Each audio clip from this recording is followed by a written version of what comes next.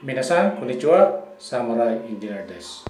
First, click your Gmail application and wait for it to open. It will look like this if your Gmail is already using an account. Click the account photo and this window will show up. At the bottom of the window, click the Add Another Account. This window will show up. Select Google to make a Gmail account.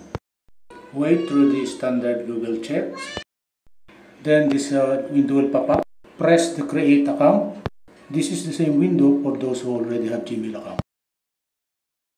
A pop-up menu will show up and select Manage My Business. This is because we will use the business name rather than our own. The process will be just the same from here on when you rather select For Myself. You will be asked to enter your first and last name. Here, enter your business name instead. For those who selected For Myself, you can use to enter your first and last name here. In this example, we will use Construction Engineering as our business name. So enter construction as our first name, then engineering as our last name. It is important not to reverse the order.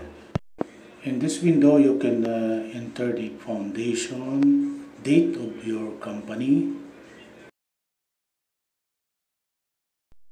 You can even choose to enter any random dates here.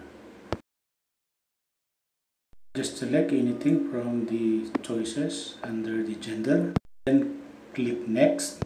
You will be asked to pick your Gmail address here. Click Create Your Own Gmail Address in order for us to have our own favorite address.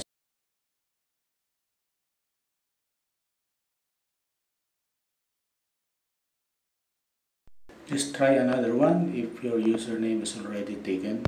Or you can just modify it by trying to add another word or letters. So let us try to add AC. Verify by clicking Next. Since it proceeded to the next window, our account name is okay. Set your password and click Next. Here you will be asked if you would like to add a phone number and click Yes if you're in. Google will then allow you to review your account. This is time to record your details. And lastly, agree on the terms and conditions. You have now successfully created an account and we are just waiting to open it. This is the account that we created. Try to open it so it looks like this. Thank you, and don't forget to subscribe to our channel.